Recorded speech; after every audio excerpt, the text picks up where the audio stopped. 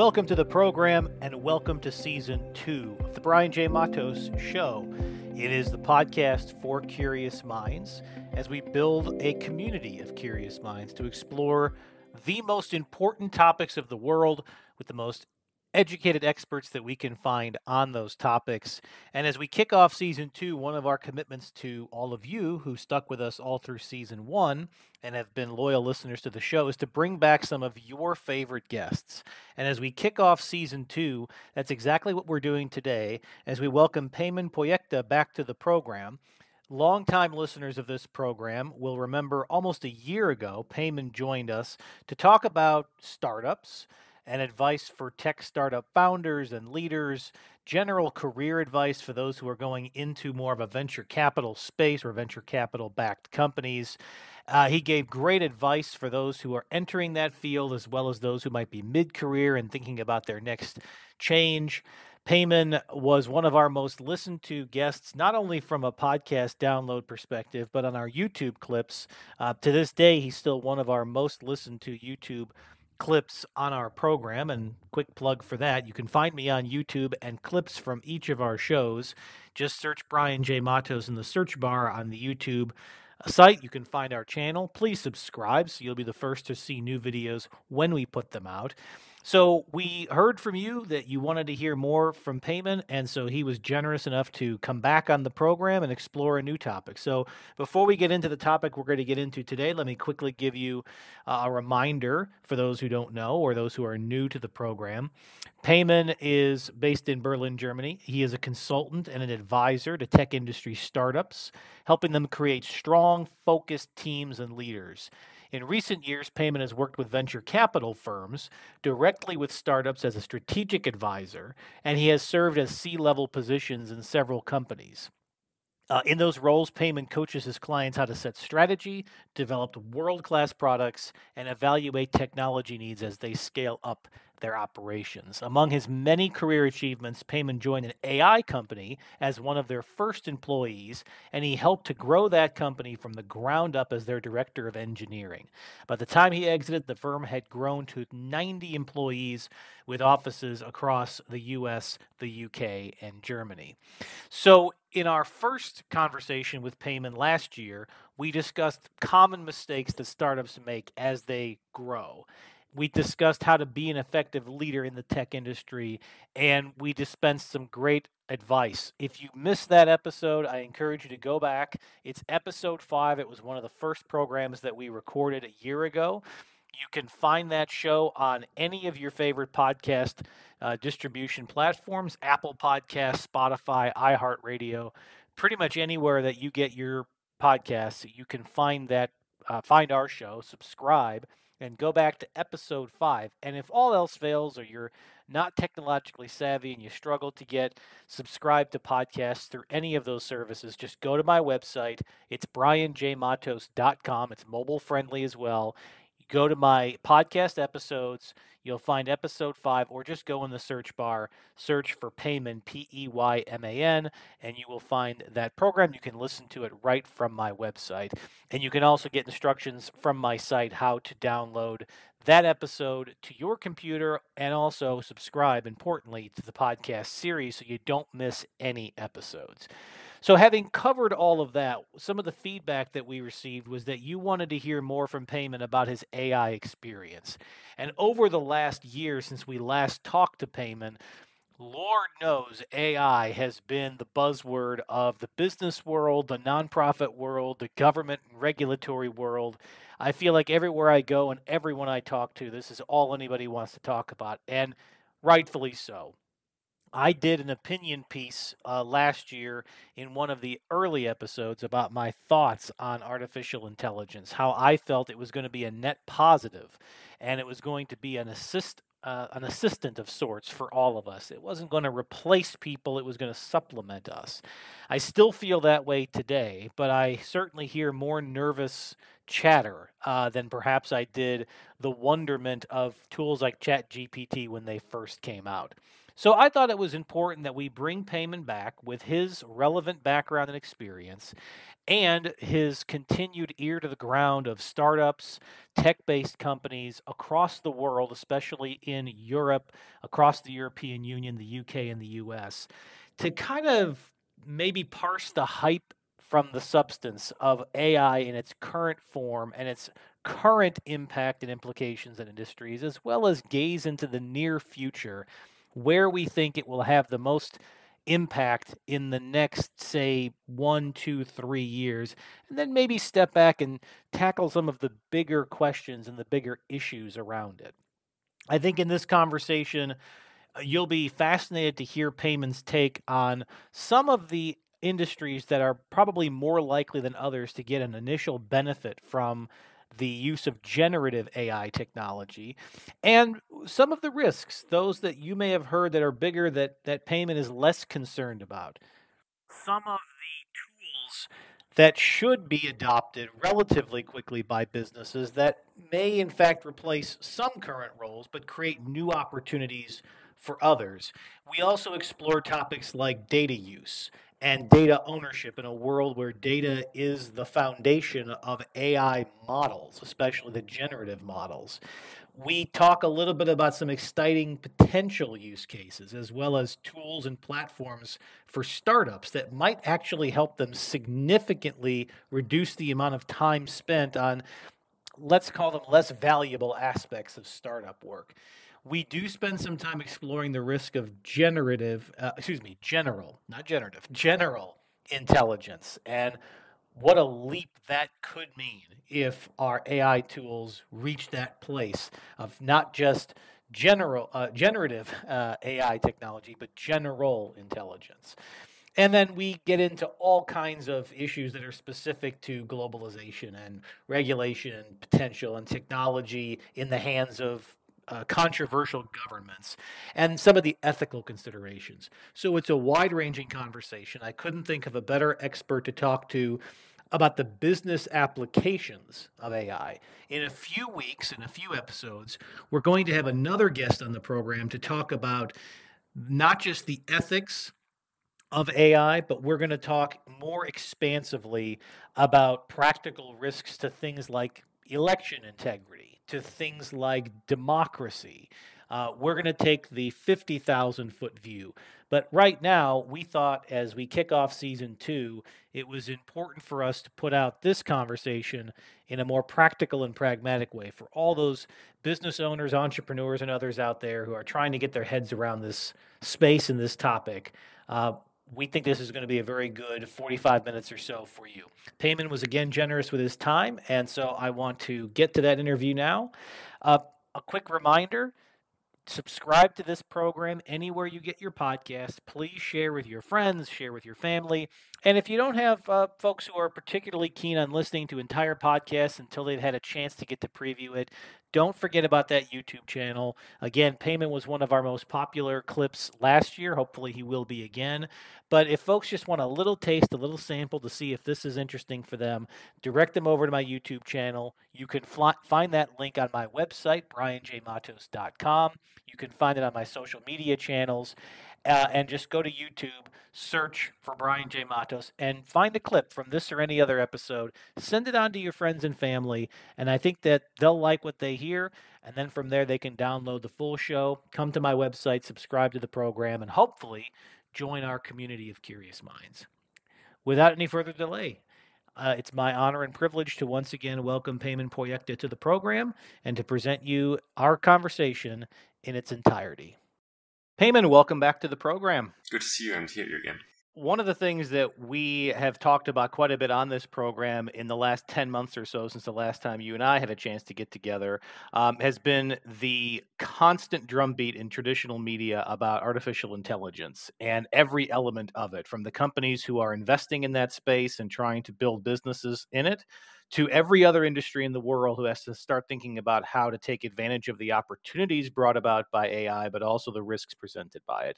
So let's begin with a baseline. You have an experience actually being part of and building an AI-based company. Let's start with your perspective on this. Is there more hype than substance here, or do you really believe artificial intelligence is the next big innovation that will change everything? I really believe that it will have a big influence on the future, because you can see that already. Like when I started in the company to work on that field, like it was a startup. I was one of the first engineers, and we were like 3 or 4 or 5 people, not much more. And in a really short time, we got big investments. Had also an office in the US and in London and stuff like this. So there was a lot of growth and a lot of investors who were putting money into that. And just to give you that example, we were focused on, it was 2015, and we were focused on the real estate industry to identify and scan real estate contracts, like loan contracts mainly. Because usually, like, if you have like a huge portfolio about properties in your company, in different kind of countries and different kind of languages, the contracts are in different languages and all of that stuff. So it's pretty expensive because you have to always find a lawyer who understands the language, who understands the jurisdiction, and then collects the most important information out of this contract. And we developed a system which can do that, like from the document, which is not digitalized in the beginning. We scanned it, did some kind of OCR, like digitalizing it, and then did some kind of classification to understand what kind of document is that. Is it a contract, is it an appendix, or whatever? And then to identify really parts of the contract to say, okay, this is the name of the landlord, this is the amount of money which you have to pay monthly and stuff like that. And to be honest, this kind of work, you don't need a legal, you don't need to be a lawyer, or you don't need to have a master degree in that field to identify who's the landlord and stuff like this, right? So it is some kind of work which is pretty expensive, especially when you think of the industry. And that was already, like, at that point, it was already very helpful for that industry because it was speeding up things. And I think it will have more and more influence in different areas. You see that in all the industries right now, I would say, like especially the ones which are a bit more traditional, I would say, will have some kind of higher pressure on adapting and finding some kind of solutions which fits to the industry. So it's a disruptive technology. It can fundamentally change business models. It can present opportunities and risks.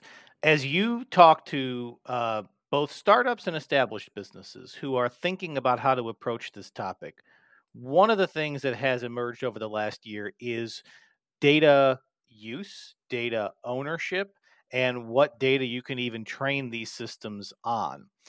Do you believe that we're headed to a space where there's going to be a common understanding of how we use let's just say the data of the internet to apply to any AI model? Or are we going to a place where it's more proprietary, where a large company with a big data set can use AI to simplify it and understand it, but it won't be available to anybody outside of that company? To be honest, like, I think we will have both. Like, there will be some kind of models which is trained on public models. There will be models which are trained on public data. For example, ChatGPT is one of the solutions which is mainly like public data, which is used there, and everyone can use that and is then on the same level. But if you, as a company, use that, you have already some kind of improvement because you use that technology, but you don't have really a unique differentiator, right? Because everyone can do that, right? In theory, at least. And I think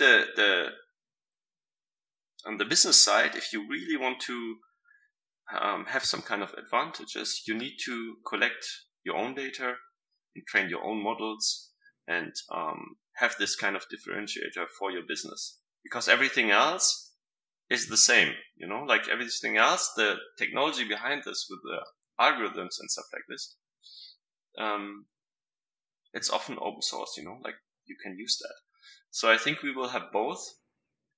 And I think for businesses, the key is really to collect the data first and then do some analytics about this to figure out, can you identify some additional patterns which helps your business to improve and be unique? Because like some companies have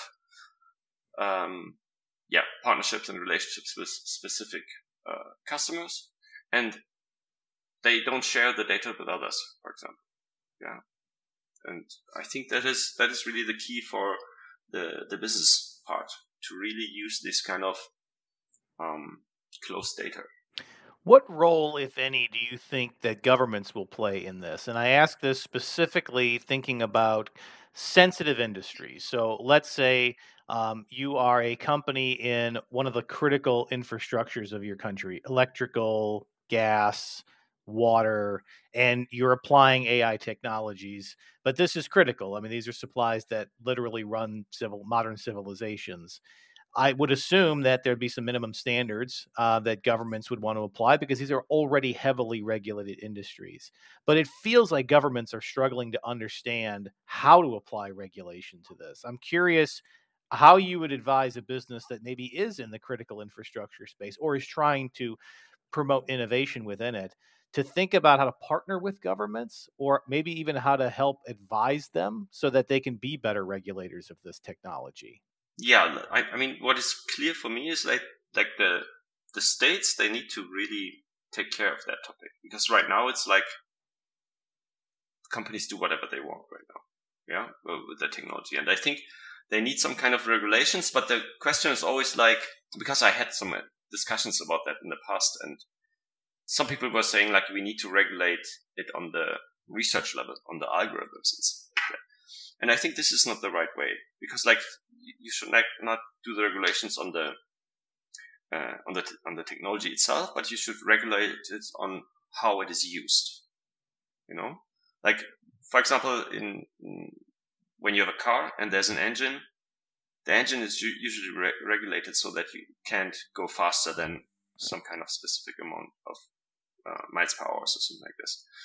But the technology itself is open. Like in theory, you could do that. But if you want to drive a car, it needs to be in this kind of frame. And I think, the states and politics needs to define these kind of rules somehow and work with experts in that field to identify, okay, what are the scenarios, what are the cases which are developed, and how can we use that, especially when it goes into the direction of data privacy. Is there anything particularly exciting to you that you've either seen or advised on, or maybe you've just read about in your part of the world, that you think is a particular use case of AI that we should all be excited about and looking forward to? A specific one, I think especially in the health area, it's very interesting, because like, for example, to cure cancer, it's a very complex topic, because a lot of different kind of data points which you need to consider. And what they start to do now, at least in Germany, I guess they do it also in other kind of countries, to collect these data from different hospitals and stuff like this, and even historical data, and bring that all together to identify patterns to cure cancer. And I think this is something what was not possible before, because like what we did there was like mainly like human brains are limited, like to identify so many different kind of data points and bring them together and then identify the relationship between these values. And I think the AI engines have a like they open the door to make this more and more possible. So I think especially in the healthcare area, that would be a huge benefit, and I'm looking forward to the research in that field, especially because it's also for me so interesting. It's so connected from one field, which is technology, and a totally different field, healthcare. And I think to bring these things together and make it work is really something that will help all of us. In one of the things we talked about, in our first episode several months ago was the common mistakes that leaders make as they're building startups. Now, I'm curious, in your point of view, if the advent of, and we can expand beyond just artificial intelligence, we can also talk about, the machine learning element of this. We can talk about the generative AI element of it, or any other aspect. Do you think it fundamentally changes anything for a startup, somebody who is in that first year? I assume that at the minimum, you have more risks that you have to be now aware of, including that somebody could automate your business away. But does it change anything, or do the fundamentals of those common mistakes still hold true even in the era of AI?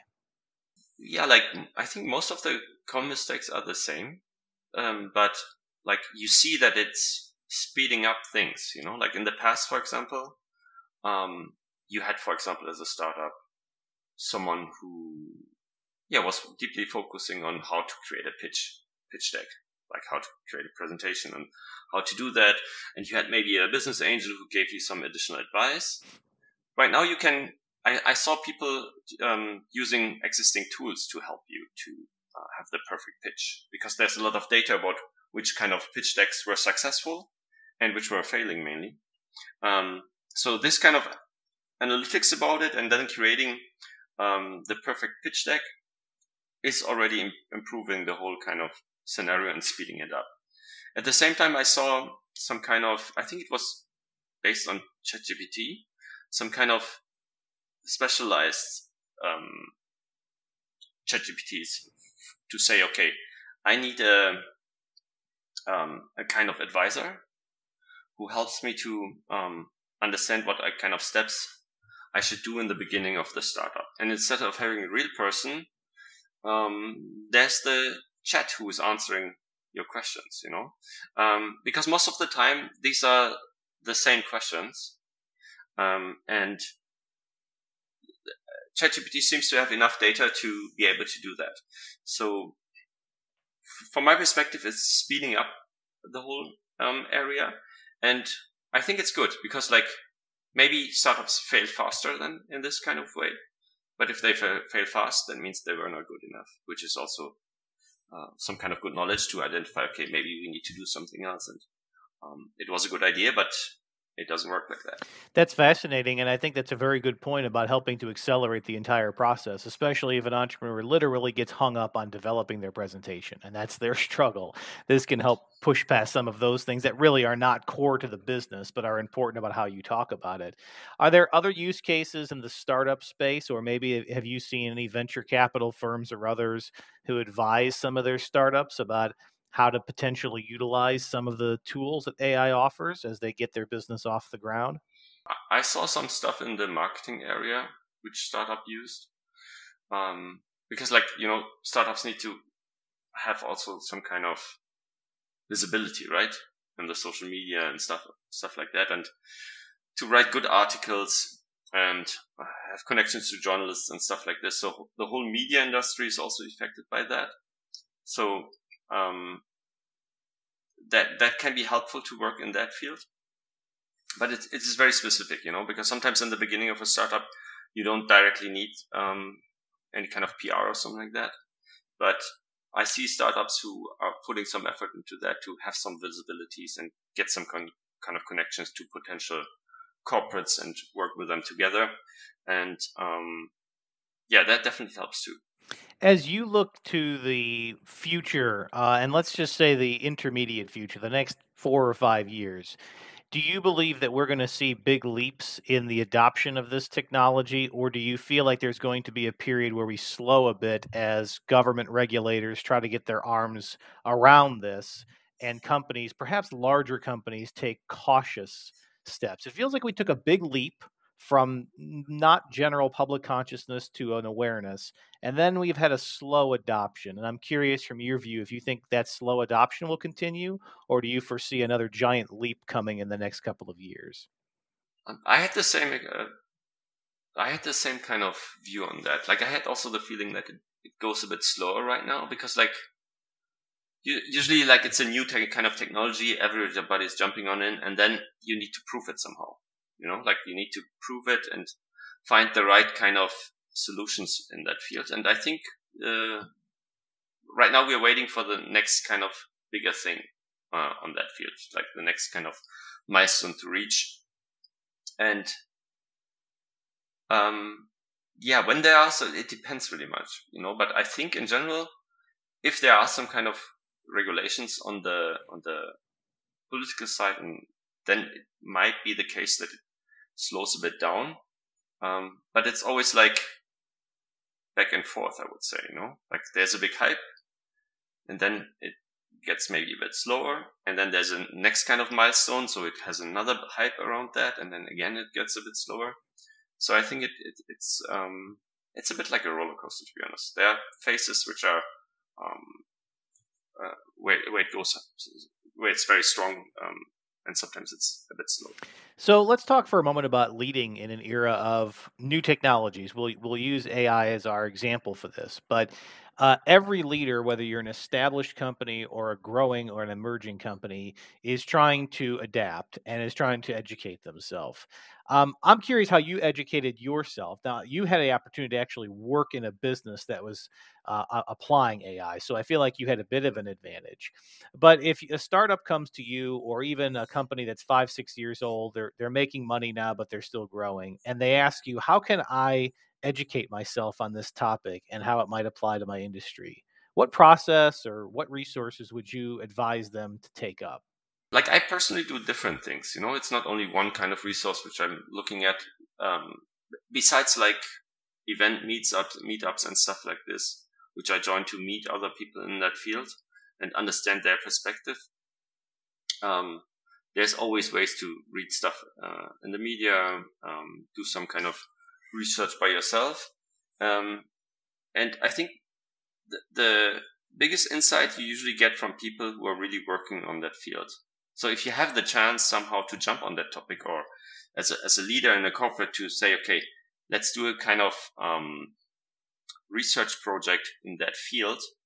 And maybe one of the employees has a good idea of what they can do and how it could improve their business, then just to try it out, like it is a kind of investment which you need to take. And I think like by doing it by yourself, that's the highest, like that's the best way how to learn it and to understand how it can help your business. At the same time, I see some kind of learning platforms in that field, or courses and stuff like that, especially focused on AI, also on the security of AI, for example. And it can be helpful to look at these kind of learning platforms too, especially when you want to not only educate yourself, but also your whole team, for example.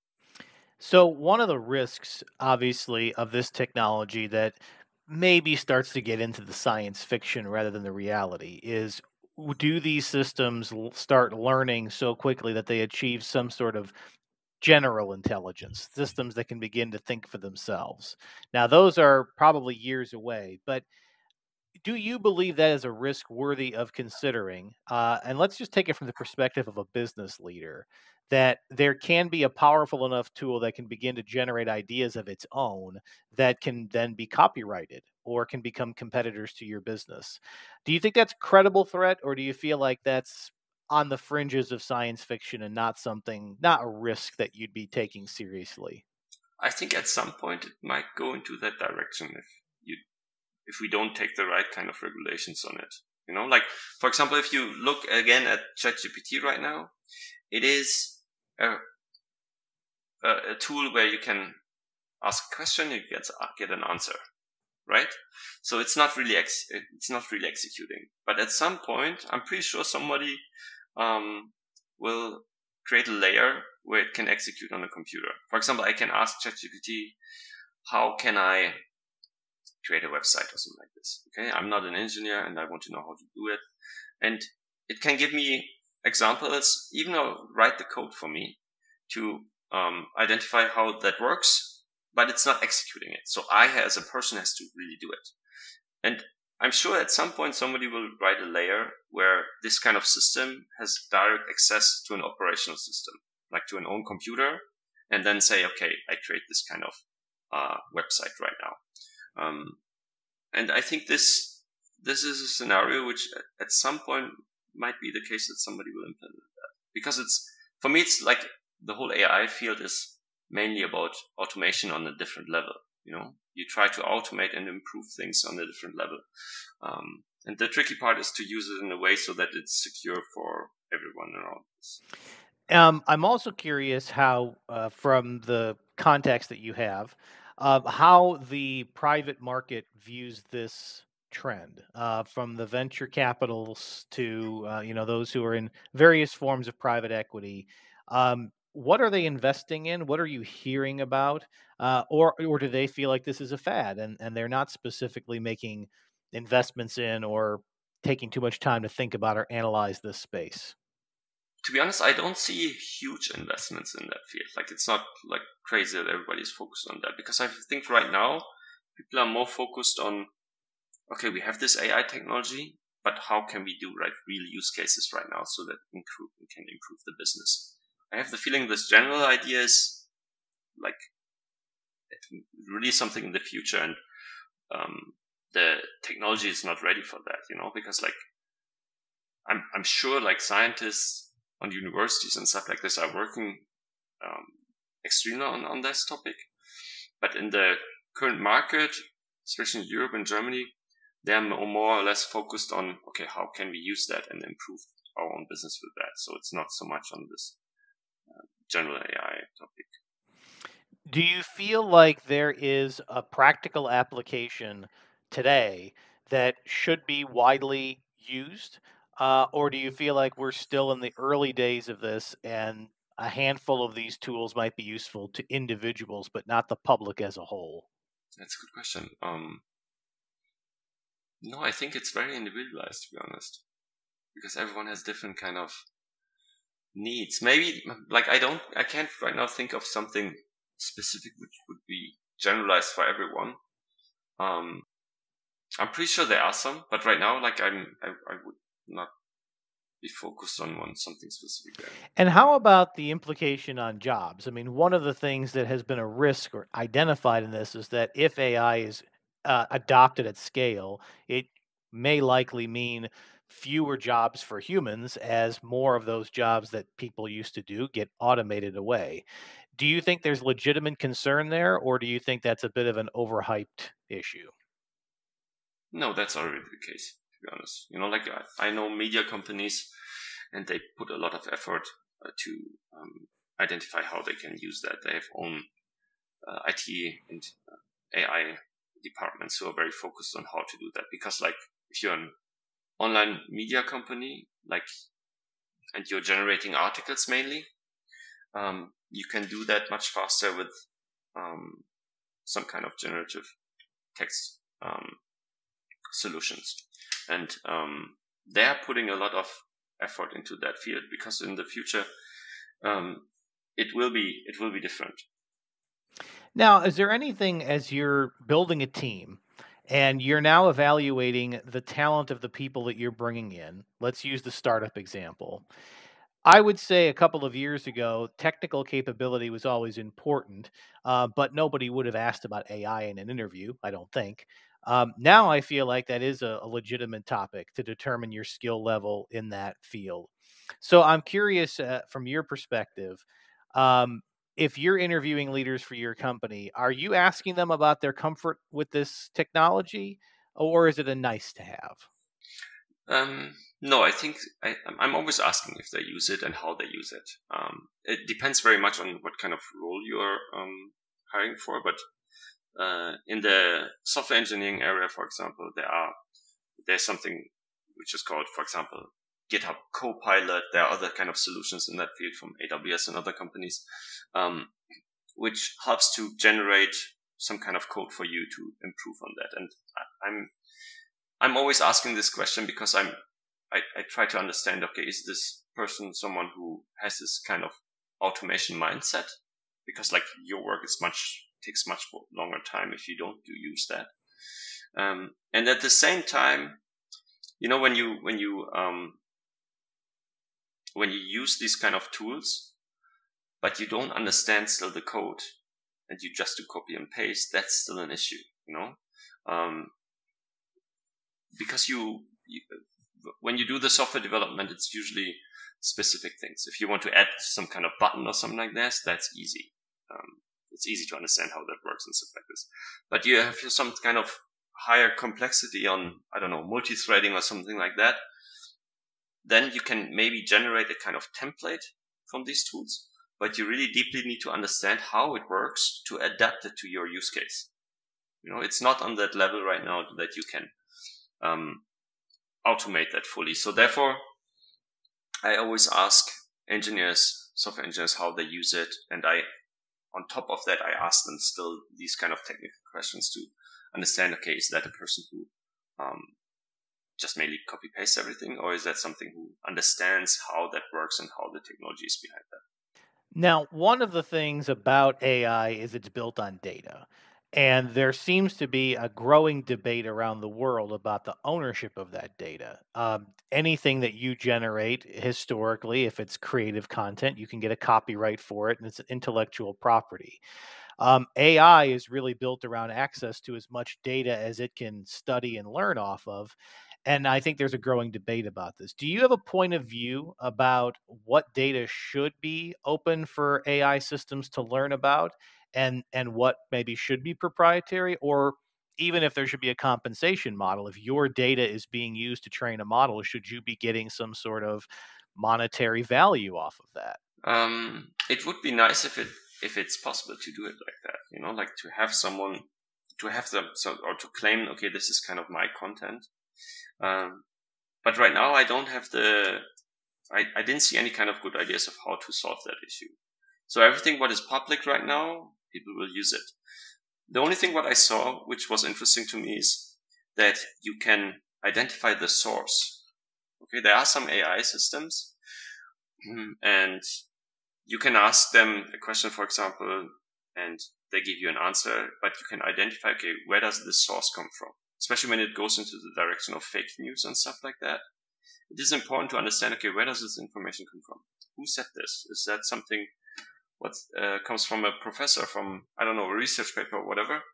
Or is that something what just the AI engine generates and it's more or less a black box and you don't know where the content comes from? So this kind of, where's the source? Where does that come from?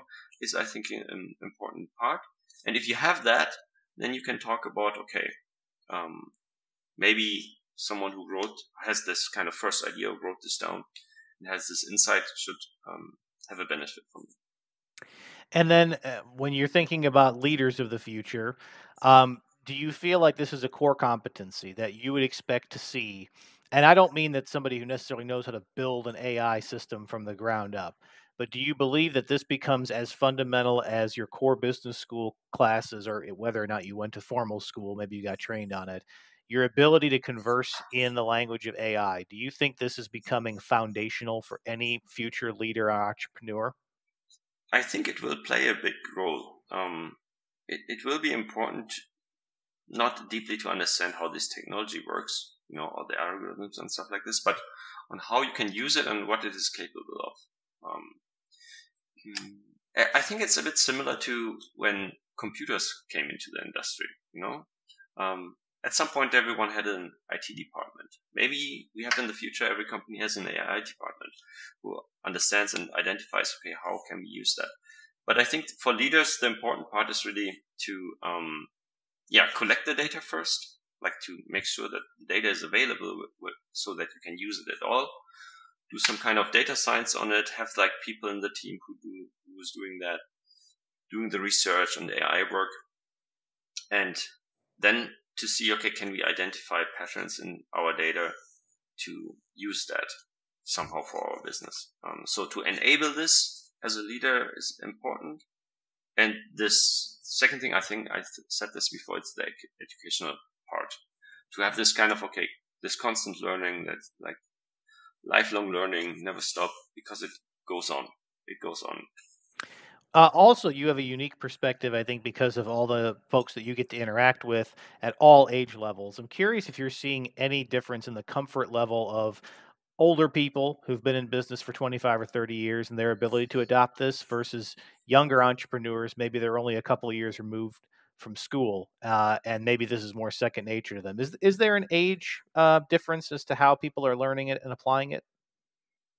In general, yes, but I think that is a general issue with learning new stuff, because like when you get older, you stick to the stuff which you know, and when you're like a young person out of the university, you're a bit more open-minded to learn new stuff because you are curious. But to be honest, I know also a lot of other people who are very interested in all these technologies. I just think it's easier when you're younger to learn that, and I think this is the reason why people are more open to that when they're a bit younger.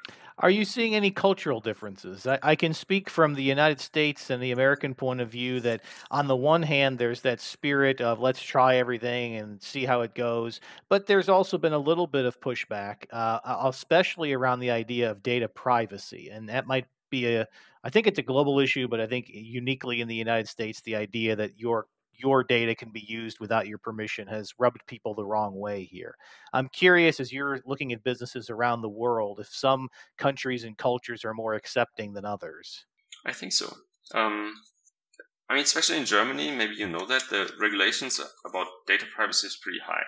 So they are often a bit like, okay, I don't even want to have the data in the cloud, It should not be on AWS cloud. It should be on my own server in Germany and stuff like this. So it was in the past pretty strong, I would say. And I had the feeling it's even stronger, this opinion, since the AI kicked in. Because like now it's very much based on your data.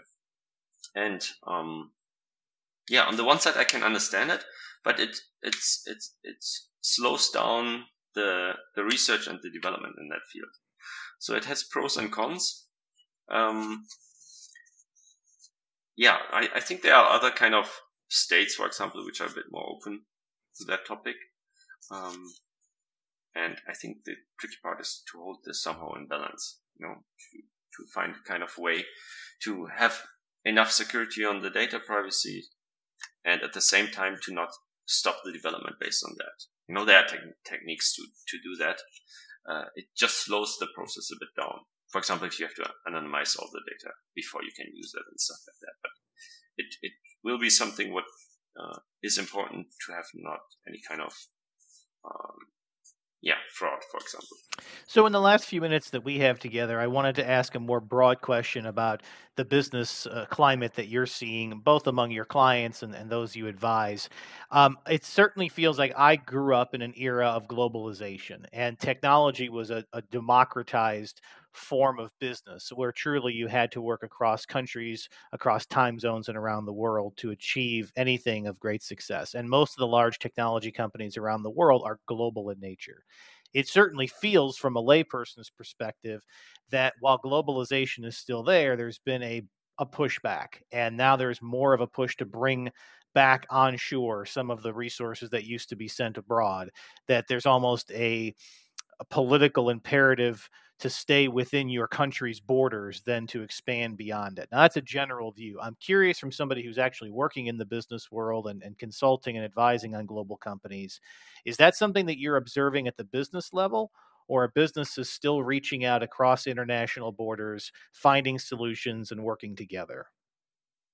I mean, I see that on the political side. In the business, in my field, I don't see it so strongly, to be honest. Like in the research field, not at all. And most of the businesses which I'm working with, they're international based. So there are some kind of companies who have anyways some kind of offices in other countries, and they interact on a regular basis with that. But I have similar feelings about the situation, but I think it's more related to the political fields of the states. For example, East and West and stuff like that. And I hope that it will not go stronger into that direction, because I think it's pretty important that we are all open-minded to develop that further together. Because if you have only one party who's just developing in one direction, then there's this kind of competition, which might be helpful sometimes, but it can also go into a wrong direction from my perspective. So I hope more for the area of, okay, let's collaborate. And then lastly, in terms of technology that any given company develops or creates, there's been a debate, I think, in the public eye around what responsibility does a company have for how their technology is ultimately used, right? So you can come up with the greatest, whether it's artificial intelligence or a traditional form of technology. Even our social media platforms at one point was someone's great idea, but you couldn't possibly have known how it would be used, and in some cases used in a very negative way. What is your view about any company that develops a new proprietary technology that they own the intellectual property to? What is their responsibility for determining how and where that technology is used and deployed, assuming that they make money off of its application? If a government chooses to use your technology to spy on its people, for example, what responsibility does the owner or the founder have to not allow that technology to be used in that way? Or is it out of your hands once you've released it out to the world? I'm, I think it's not, you can't cover it fully, like you can make it, it's like a knife. You can develop a knife, but you don't know how people will use it. Maybe somebody's using it to cut a bread or make a sandwich or something like this, but somebody else can use it also to threaten someone. So it's not really fully in your control. You can just take care of it and make sure, okay, like first of all, to communicate that this is not made for specific cases. And then, and there, I think the political and legal aspect comes in, to have some regulations about that from the government.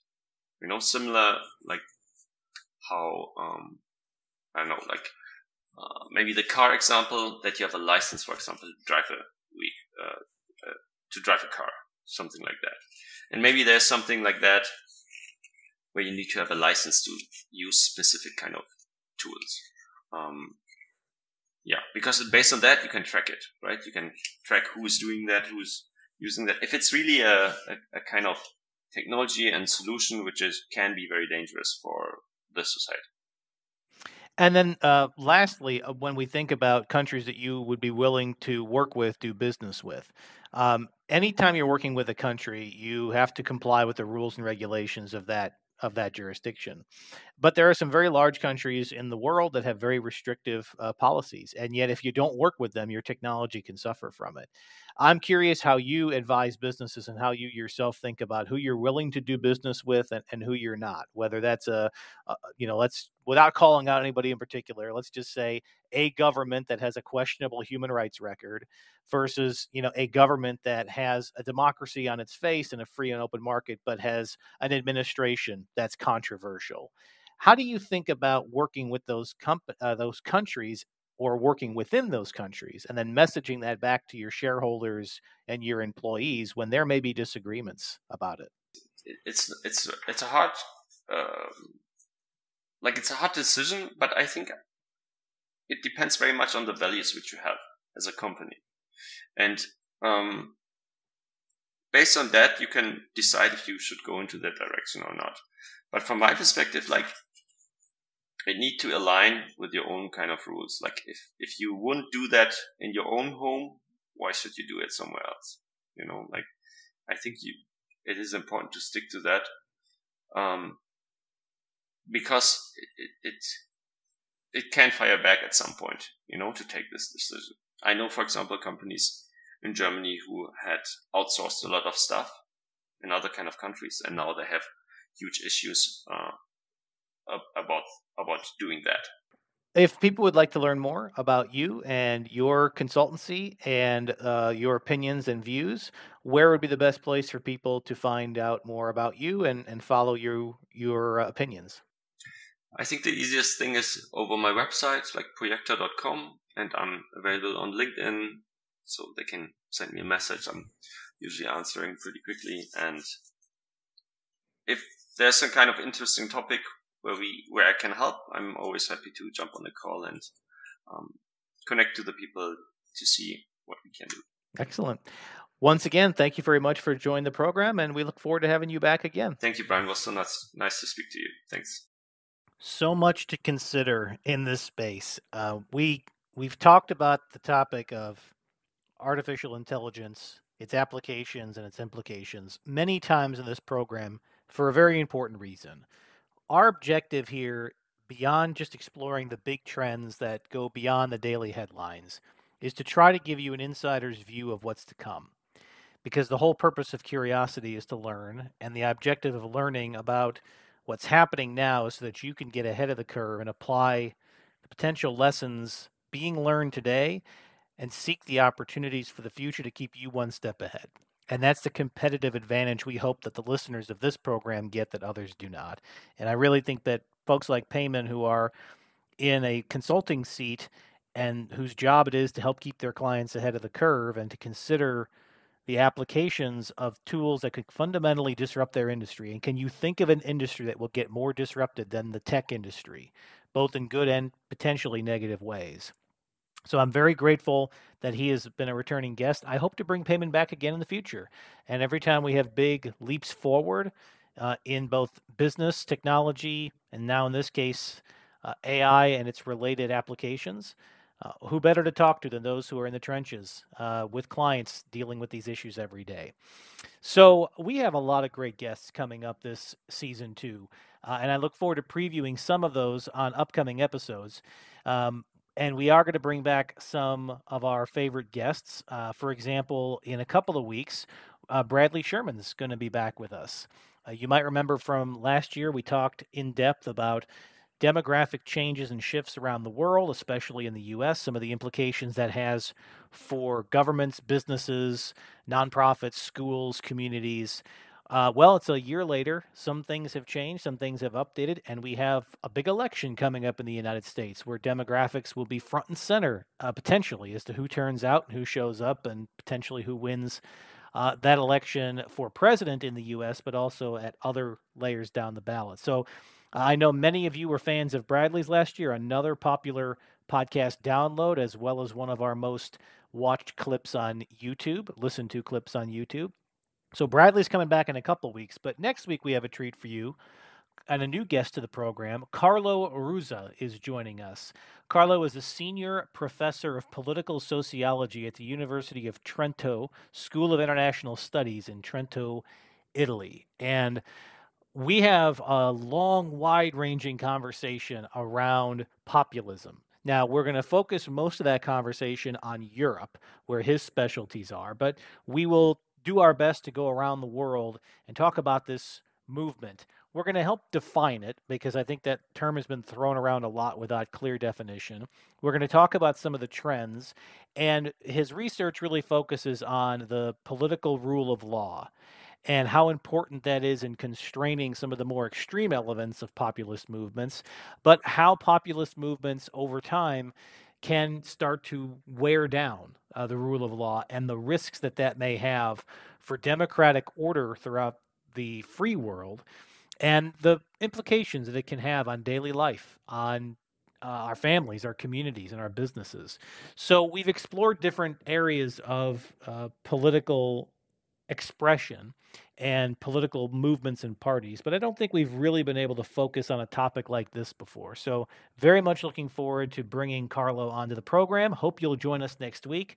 If you haven't already, please subscribe to the program. You can find us on any of your favorite podcast platforms, Apple Podcasts, Spotify, iHeartRadio, the Odyssey app, and any other podcast application that you choose to get your podcasts from. You can also find us on YouTube. Just search Brian J. Matos Podcast on YouTube and visit my website, brianjmatos.com, for all the latest episodes, blog posts, and for links to get to any one of those podcast platforms.